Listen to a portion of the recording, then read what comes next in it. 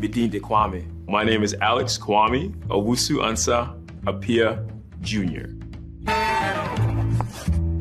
The core meaning of my name, Kwame, is from the Akan tribe. And the Akan tribe in Ghana, if you are born on a certain day of the week, you get a name. And so Kwame means born on Saturday. It's my favorite day of the week, so I guess it makes sense. The name Kwame means so much to me. Having a Ghanaian and an American name, it's always great to be able to lead with the one that means the most to you culturally. So by my entire life, I've always gone by Kwame. Kwame is incredibly important to me and like who I am as a person. The name Alex Owusu-Ansah is actually my dad's best friend. In Ghana, when someone is a really, really close family friend, we call them an uncle or auntie. So yeah, the name Alex Owusu-Ansah is passed down from my uncle Alex. I would say my name's pretty unforgettable. Maybe if you go to Ghana, you say Kwame in the mall, you might get a few people to turn around, but anywhere else in the world, it's unique, it's one.